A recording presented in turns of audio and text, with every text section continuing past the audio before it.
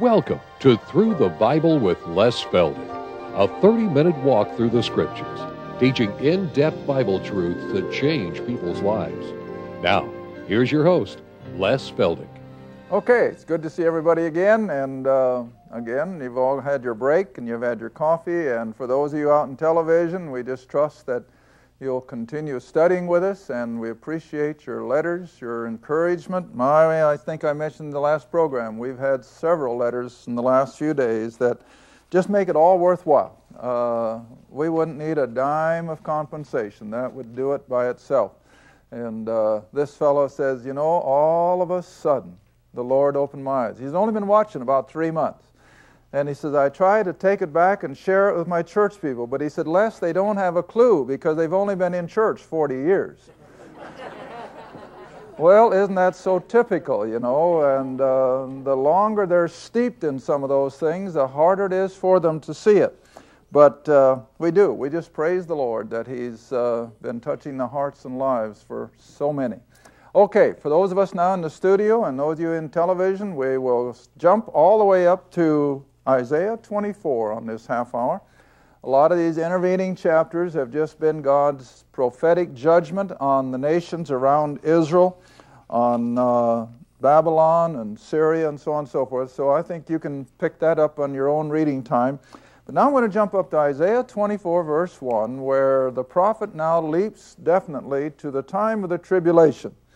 Not the Babylonian invasion of 606, and not 70 A.D., but this is the final wrath of God, the tribulation that will bring the planet to the end of time as we know it, and ushering in then the second coming and that glorious kingdom. But before the kingdom can come in, we have to have the judgment and the chastisement. All right, Isaiah chapter 24, verse 1.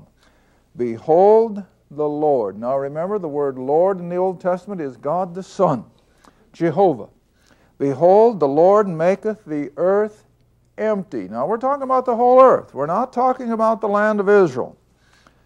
And He maketh it waste, and turneth it upside down, scattereth abroad the inhabitants thereof.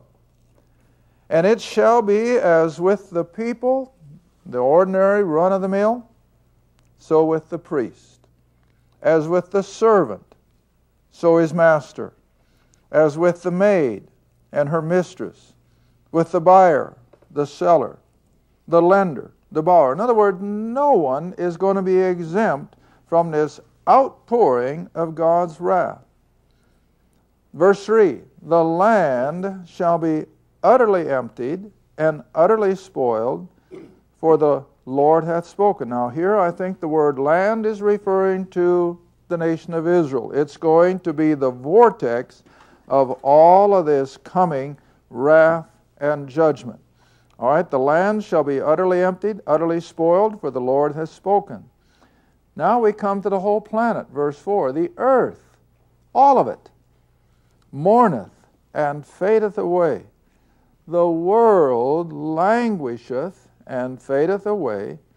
The haughty people of the earth do lie. In other words, the super rich are not going to be able to escape it with their money. They can build enclaves and they can build places where they think they are totally safe, but it'll never work. They're all going to come under God's judgment. Verse 5, the earth is defiled under the inhabitants thereof. Now, we got to remember that 700 B.C., the world's population was just a smattering compared to what it is today. See, even at the time of Christ, there were probably not more than 500 million or 500 million people on the planet. And here we're now rushing towards 7 billion. We're somewhere between 6.5 and 7. And so we've got a massive population tonight that even the prophet knew nothing of.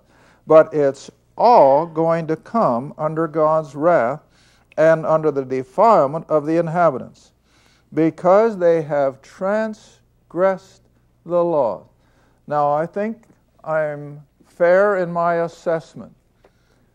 What tonight today is ravaging the world like no other plague above everything else. AIDS. AIDS is ravaging the world. And it's something that they can't find a vaccine for, they can't find a real cure for, and everything they're trying to do to stop the increase is seemingly falling apart. And so I think this is just one of the many aspects of this final world scenario of how the inhabitants have defiled the planet. All right? They have transgressed the laws. They have changed the ordinance. They have broken the everlasting covenant. In other words, they have totally rebelled against God and everything that God has said. Now, I just noticed in one of the news magazines I was reading last night that a new group was formed, I think in New York City, and they said everybody else has a political action committee. We need one for ourselves. Did any of you see it? And they called them the Committee for Anti-God Americans, or something like that. And they are composed of those who are totally anti-God. They hate God and make no apology for it. Well, this is all just feeding the frenzy of ungodliness in the world tonight. All right, now verse 6. Therefore, because of this total rebellion of mankind in general and others in particular against God and His righteousness, therefore has the curse devoured the earth, and they that dwell therein are desolate. Now this isn't pretty language, I know it isn't, but the world is asking for it. They should know better.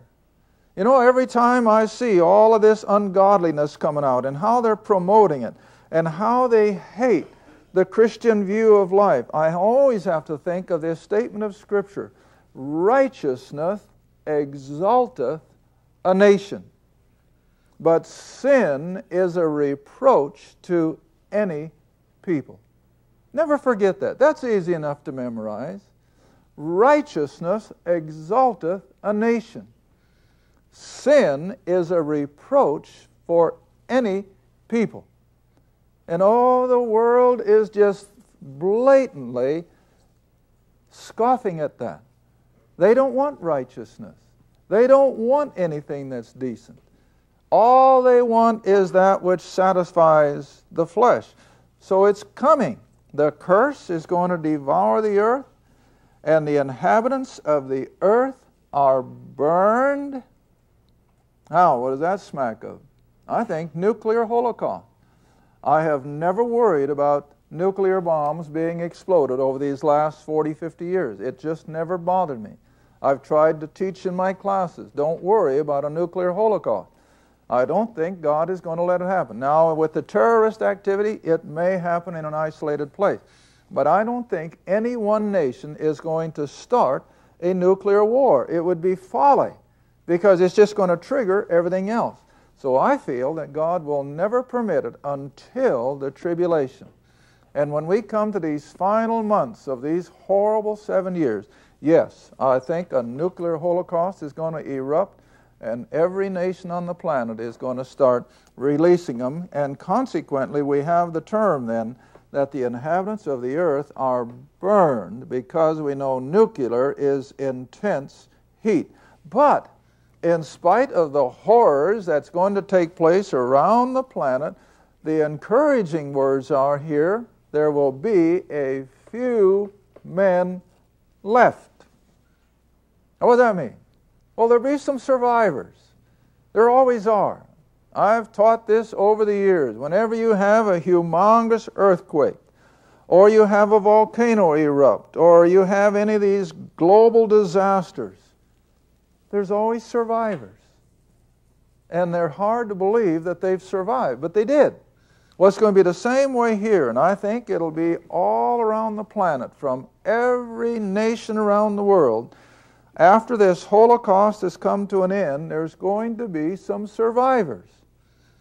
Now, you got to remember that the 144,000 Jewish men have been circling the globe now for nearly 7 years, preaching salvation, not based on our gospel of grace, but based on the gospel of the kingdom as Jesus and the 12 preached it, and it will bring salvation to those that believe. Now, in order to confirm that, you can come with me now to Matthew 24.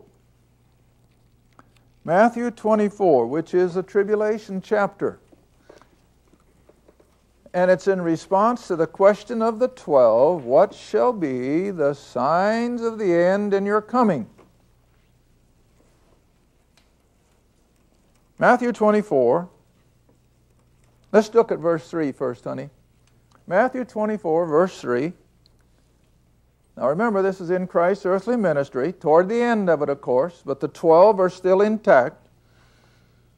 So as verse 3, as he sat upon the Mount of Olives, the disciples, the 12, they came unto him privately, saying, that is, without the press of any crowds, and they said, tell us, when shall these things be, and what shall be the sign of thy coming and the end of the ages?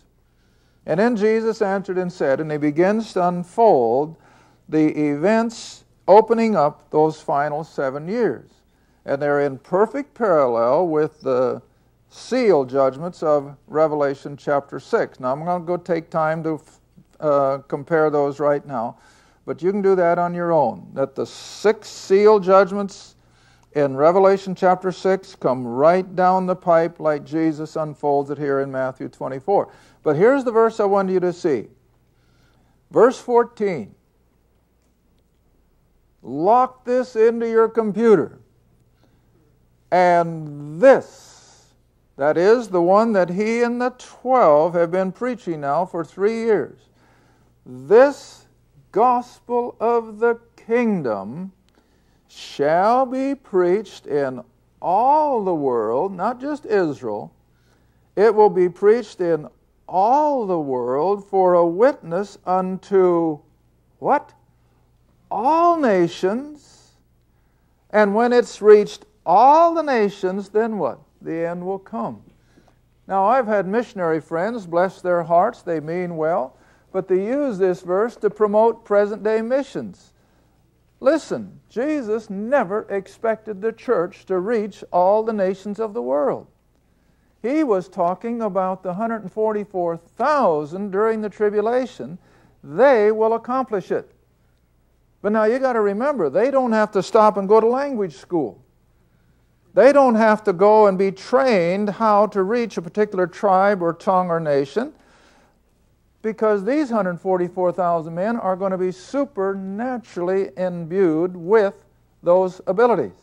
And so they will penetrate every tongue and tribe and dialect.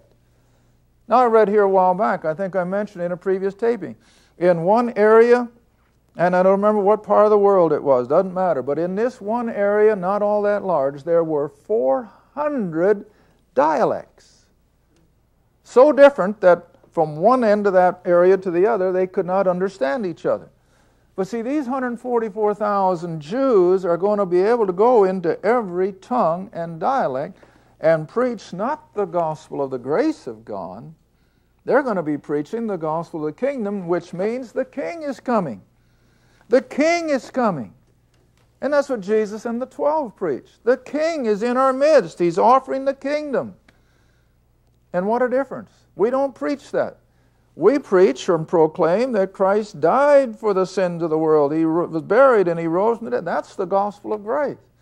But the gospel of the kingdom will be picked up again when the tribulation. Now I got to show you where we get all this. Come back with me to Revelation. Now this is a far cry from Isaiah, and yet it isn't. It's all tied together, especially prophecy. Revelation chapter 7. Revelation chapter 7, because I have to show you from Scripture how that when we come to the end of the tribulation and there are a scattered group of survivors, that some will be saved and some will still be in unbelief, and God's going to deal with that. But we have to establish that from every corner of the planet you will have some believers. All right, Revelation 7, verse 9.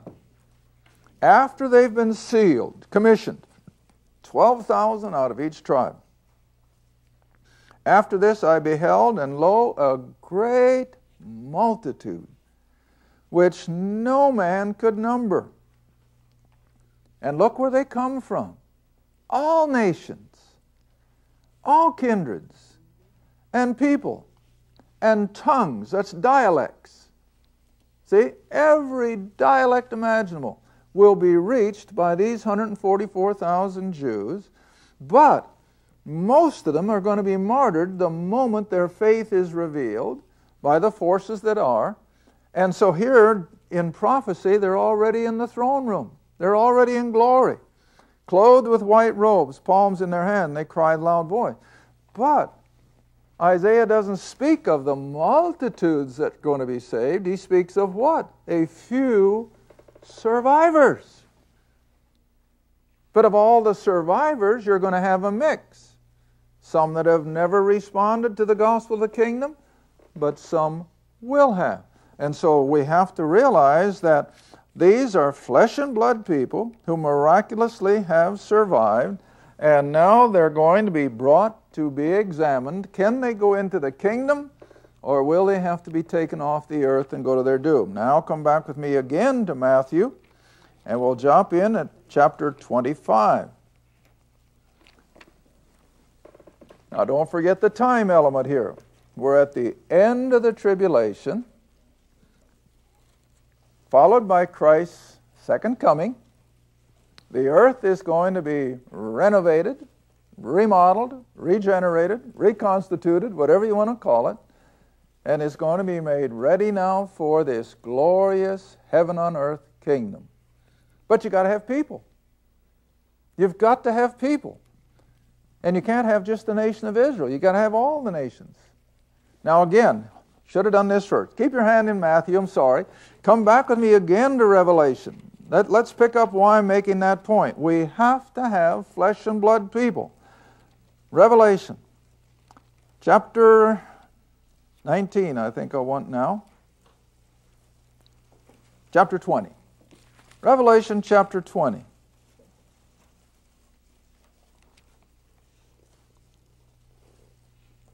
Verse 7. Revelation 20, verse 7. Now I'm showing you this to prove that we have to have flesh and blood people coming in the front end of the 1,000 years, other than Israel. All right, you got it? Revelation 20, verse 7. When the 1,000 years are expired, or it's run its course, Satan will be loosed out of his prison, and will go out and deceive the what? Nations, plural, not just Israel. Nations, which are in the four quarters. And that just means they're around the planet, all of them, including Gog and Magog, who evidently were heading up the rebellion early on and will again.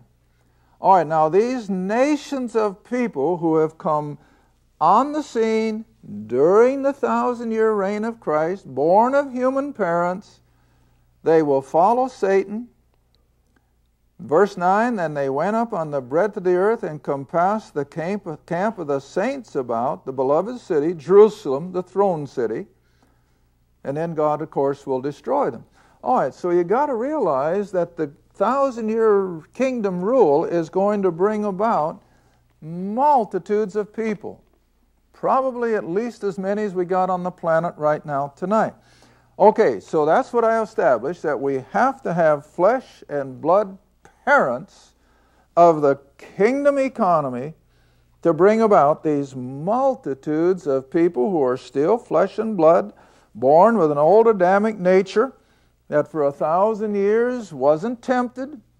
And as long as there's no choice, you see, they just do what one thing they have, and that's the king. His glorious, benevolent kingdom. They aren't tempted to sin. They aren't tempted to rebel. And so this is why Satan has to be brought back. He has to give this new generation of people a chance to make a choice. Are they going to stay loyal to the king and his righteousness, or are they going to fall for materialism and wickedness and follow Satan? Well, the answer, of course, is obvious. All right, so now then back to Matthew 25. we're picking this up, the survivors of Isaiah 24, who have come through the tribulation. They have heard the gospel of the kingdom from the 144,000, and they have lived to tell it. Miracle of miracles, they've survived it. But there are also some lost people who have survived. All right, here we are. Matthew 25, verse 31. Matthew 25, verse 31. And remember, this is the Lord himself rehearsing it. Now he says, when the Son of Man, speaking of himself, when the Son of Man shall come in his glory, and all the holy angels with him, then shall he sit upon the throne of his glory, which shall be in Jerusalem, Mount Zion. And before him shall be gathered all nations. Now be careful. America won't be there with 300 million people. America will probably be represented by a few thousand at most. England will be represented by some. Australia will be represented. China will be represented. All the nations of the world will simply be represented by survivors. Okay? So all the nations shall be brought before him. Now, the first thing he does is separates. He's going to move the lost off to the left. He's going to move the believers off to the right. Now remember, this is in the eternal state, you might say. This is in the realm of the supernatural. And so we cannot try to identify all this with things as we understand. This is in the realm of the supernatural. He will bring them from around the planet. They're going to be brought before him somehow or other where he can judge them. All right? So he's going to divide them as a shepherd divides his sheep from his goats. Now that's just, what's the word? A simile? Is that what you call it when you compare something to something else? I haven't been in English class for a while. But it's just an illustration. These aren't sheep and goats, but it's like a shepherd. And certainly you can all picture that. If he's got a flock of goats and sheep all mixed up, and he brings them into the fold, and he wants to maybe shear the wool off the sheep, and not. So what does he do? Well, he separates them. All right, Greg and I are always separating cattle. They either get mixed up, or we bring them in for one reason or another. We separate the females from the others. It's not all that hard. All right, so he's using that illustration that like a shepherd sorts his goats away from the sheep and puts the sheep over here. He's going to separate the unbelievers and he's going to put the believers over here. Got the picture? All right. Verse 34. Then shall the king, see, he's now ruling from Jerusalem. He's ready to bring in the 1,000-year rule and reign. Then shall the king say unto them on his right hand, the sheep, the believers, come, blessed of my Father, inherit the kingdom prepared for you from the foundation of the world. That's why I'm always saying from Genesis all the way up through Scripture, what's it talking about? The kingdom. The kingdom. The kingdom. This glorious rule of Christ on the earth. See? All right, so now the believing survivors of the Gentile world are told to enter into the kingdom prepared from the foundation of the world. All right, now, I'm speculating. I can't prove this. But I have to look at these things logically. If we're going to have nations of people at the end of the 1,000 years from all quarters of the earth, what does that tell you about these people?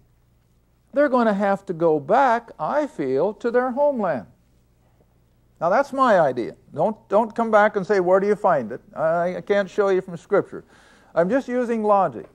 That if believers have now been brought from England and they have been set apart as believers and promised to go into the kingdom, I think God will send them back to England to become the seed stock of the nation, and as well as all the other nations around the world. There will be survivors from everyone.